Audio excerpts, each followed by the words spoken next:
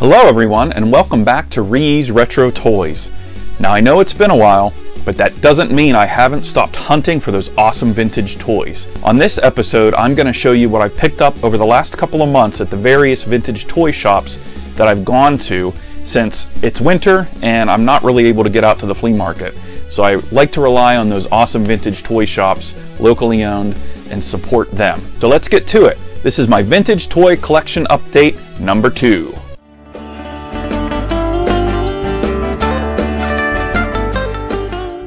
So the first round of toys comes from Time Traveler Toys and Collectibles in downtown Winchester, Virginia. I got this guy. This is the 1997 Next Mutation Splinter. Any Teenage Mutant Ninja Turtle fan will tell you that this is definitely their least favorite incarnation of the Ninja Turtles, even below the Michael Bay version of the Ninja Turtles. But I still collect the line. I don't seek it out, but if I find it, I will definitely pick it up if I don't have the figure. And I found the Splinter. And then I found these 5 Shadow Strikers figures. These guys were released by Kenner in 1990. And the concept behind these figures is that they were supposed to be invisible and they would have color changing features. These figures came with see-through vehicles as well, and you could see the inside detail of the mechanics behind the vehicles and aircraft they were flying. I did not have any of these Shadow Strikers in my collection. And then I found this lot of 1989 Mattel Computer Warriors. Evil viruses are attacking the world's computers, and the computer warriors have been generated to stop them. A soccer trophy changes into an evil techno tank, forcing the computer warriors down. Hiding in a Pepsi can, the computer warriors fight back and deliver a direct hit. But the viruses keep coming, so the computer warriors convert a clock into a digital laser blaster and wipe out the virus air attack. Yeah! Computer warriors, expect the unexpected. Each sold separately. Computer and pencil sharpener available fall 1990, only from Mattel. These figures came with playsets, transforming playsets to be exact, that looked like everyday objects but would transform into kind of like a computerized battle station. The concept behind these toys were that these computer warriors would fight against the viruses that come to invade all of your computers and electronic devices, and they would wage war on each other. There was a cartoon based on it, released on VHS in 1990. So I think it's on YouTube. Check it out if you haven't seen it already. I also found this Rest Q Guardian Gobots figure. So he goes from heroic Guardian to ambulance, just like that.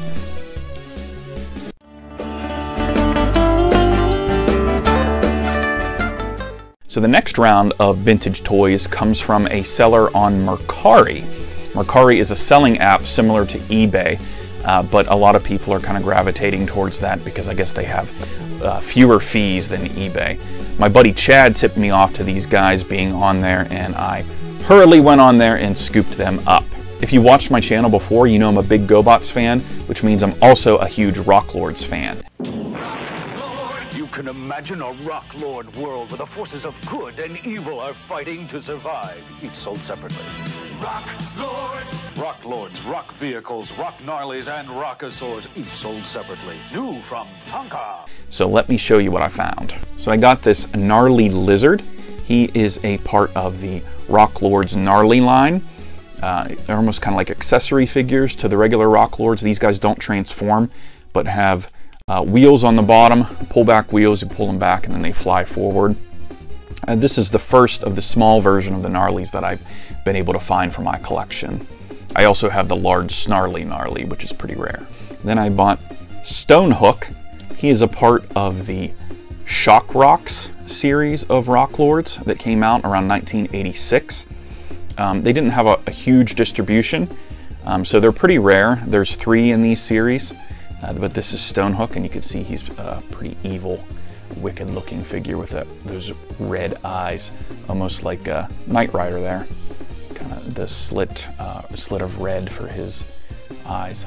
Then I found this incredibly rare Stunstone.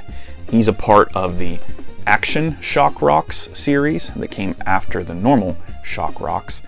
And I think a lot of these only had European releases, so they didn't make it to the States very often. So I was extremely excited to find him. They have these little buttons on the bottom, and they just kind of snap together. I hit the button, and they pop open like that. I also found his little brother, Dragonstone. Again, he's a part of the Action Shock Rock series. There's a little tail back there. And these are extremely rare. I was absolutely ecstatic to find these guys on Mercari because they very seldom come up even on eBay to buy. So I am forever in debt to my buddy Chad for pointing these out. Thanks, buddy.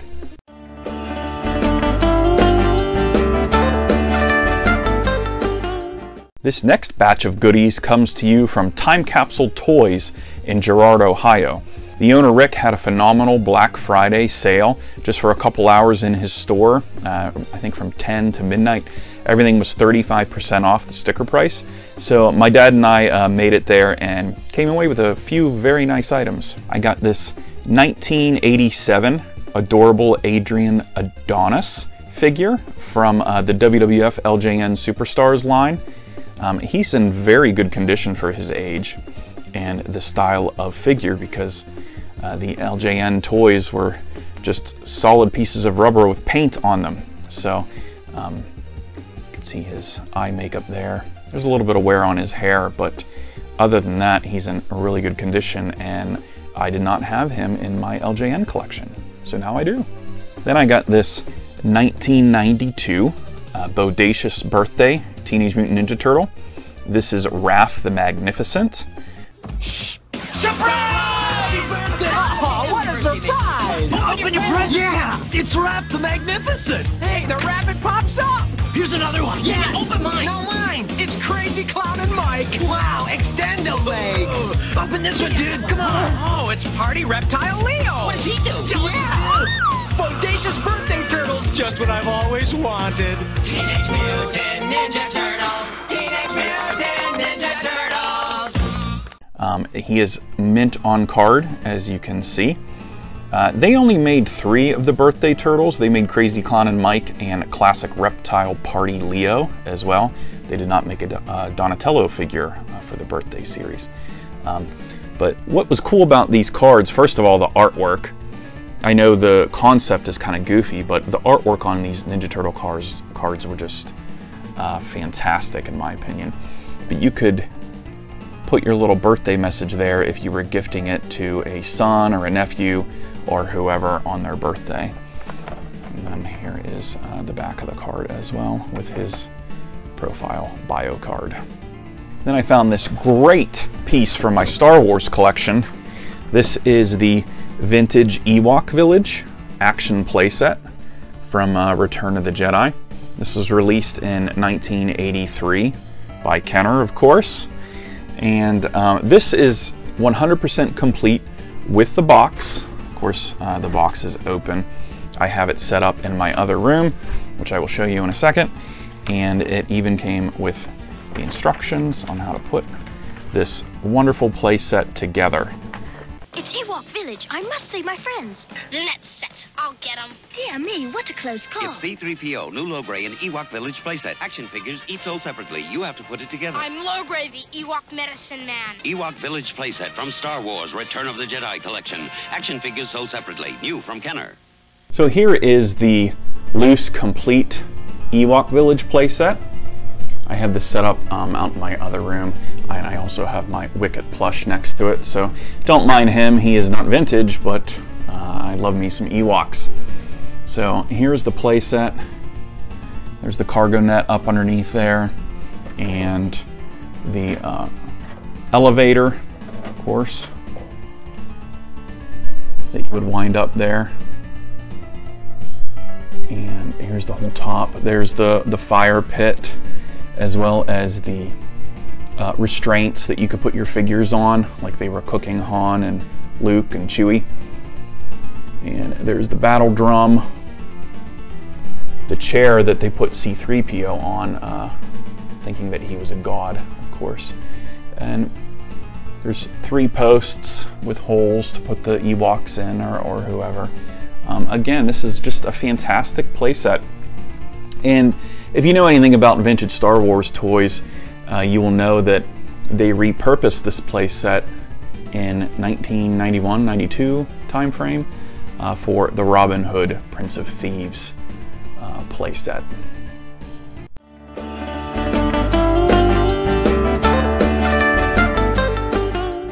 And the last batch of toys comes to you from the great guys at D&E Collectibles, just outside of Pittsburgh, Pennsylvania. I was able to stop there over the Christmas holiday when I was visiting my family up there, and came away with some fantastic vintage items. First, I found this transforming robot watch.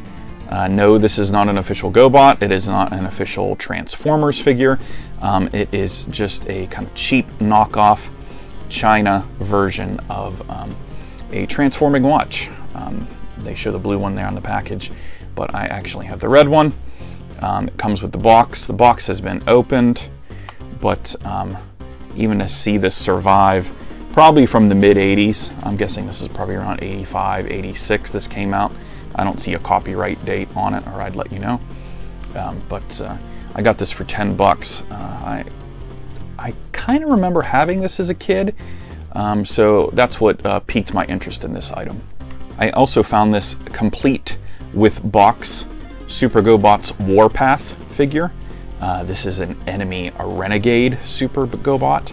This is from 1985. They have these flip open boxes where you can see the figure inside. There's some tear there, but to have it with the box, 100% complete with his blades, which obviously would go missing a lot because they detach. This will go great in my Gobots collection. Now, very rarely do I find anything to add to my WWF Hasbro collection, because right now I'm still only missing the red card Undertaker, the one with the cloth coat with him. There are some accessories that I don't have yet. So, when I saw this guy, I just had to have him. This is the complete Macho King Randy Savage with his crown and his scepter.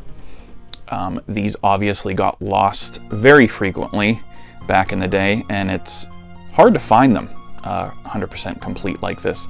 And Macho King here, he's in a really good shape for his age too. There's his Macho King on the back there, and his action still works, of course. This is definitely my favorite line of wrestling figures to collect. These are the ones that I played with as a kid mostly, and I just absolutely adore these. So even though I had this figure already, I didn't have the accessories, and now I do. Red 5 standing by. Here is the 100% complete vintage X-Wing fighter from Kenner Toys in 1978. Here's the new Star Wars X-Wing fighter and the Star Wars TIE fighter. Spaceships and Luke Skywalker sold separately, batteries not included. I'll get you this time, Luke. Reactivate X-Wing. Both have flashing lights and sound. A hit! There go the solar panels. And Darth Vader got away. The Force is with me. Luke Skywalker wins again. Kenner's Star Wars X-Wing fighter, TIE fighter, and action figures all sold separately. The guys at D&E really hooked me up with this because I already had the 4 cannons that go on the wings here, and also the canopy. So all I really needed was a shell, just a shell of an X-Wing. I didn't need it complete at all, because I already had the hard-to-find accessories for it. So the guy actually went to the basement of their facility and found the best-looking shell X-Wing that they had and sold it to me for 10 bucks. So I was extremely thrilled to find this. I know an X-Wing is pretty common in Star Wars collecting, but I just haven't come across one yet. Other than the accessories. I found the accessories first before I found the actual X-Wing. So excited to finally have this bad boy in my collection. And my absolute favorite find from my visit to D&E Collectibles is this phenomenal decomposed figure from the 1986 Hasbro Inhumanoids line. The Inhumanoid decompose turns living things into fiendish creatures. He's got nerve! I'm going after that zombie. Inhumanoids! Inhumanoids! The evil that lies within. Decompose! Let him go, bonehead! This will stop ya. Sunlight! Oh no! You are mine, human. Decompose and other figures sold separately from Hasbro. Inhumanoids! This is the third giant Inhumanoids figure that they produced. You can see over here I have my Metlar and Tendril, and all I needed was Decompose to complete that horrific trifecta of gigantic mutant monsters. And so Decompose is very, very cool looking. You can see he's almost like a skeleton bird. He even has a little tuft of hair that sticks out there. And his rib cage opens up where you can put the figures, and this is even kind of squishy. It's kind of like a soft, rubbery material. And he of course has the open plastic there that you can shine the light on, and then the tip of his beak would light up as well. So he is just a fantastic figure. They just don't make toys like this anymore. You gotta wonder how many kids would get freaked out and have nightmares over this figure these days. But I'm super, super stoked to have him in my collection now. So that's it, folks. That is my vintage toy collection update number 2. I've still been busy going to these toy stores and scouring eBay and Mercari, as you can see, and I'm still coming away with some fantastic items. I hope you enjoyed this episode. Be sure to hit that like button if you did, and subscribe to my channel for all of your vintage toy hunting needs. Thank you for watching, and keep on hunting.